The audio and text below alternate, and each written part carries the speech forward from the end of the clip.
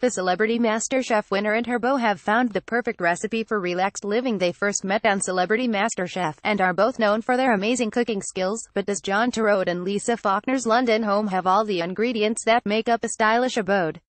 This time around, John will be the judge. Another stylish chef, James Martin's house in Hampshire, is up for sale, and it has some very daring decorating schemes. There's one obvious place to start.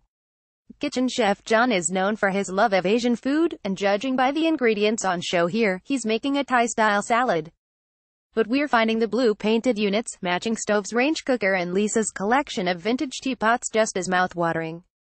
Dining room. Check out their matching Instagram accounts at Lisa Faulkner Cooks and at John Torode Cooks, and you'll soon notice that this table is the central focus of their home, whatever the time of year.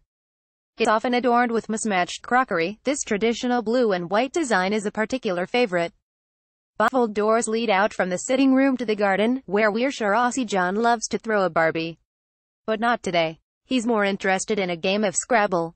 It's him off the telly. Inside Jules and Jamie Oliver's London home garden, just outside the window, is a charming spot, where Lisa often enjoys breakfast.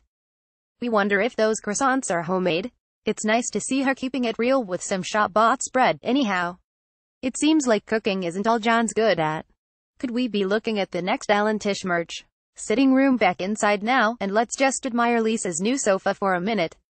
We love the color combo of navy and coral. Looks like miniature schnauzers. Otto and Rory will have to make do with a seat on the Keelim-style rug. Those flowers are gorgeous, as is the period marble fireplace with beautiful inset tiles. Corridor. The rooms are tied together with a neutral palette, which happens to coordinate beautifully with Lisa's loungewear.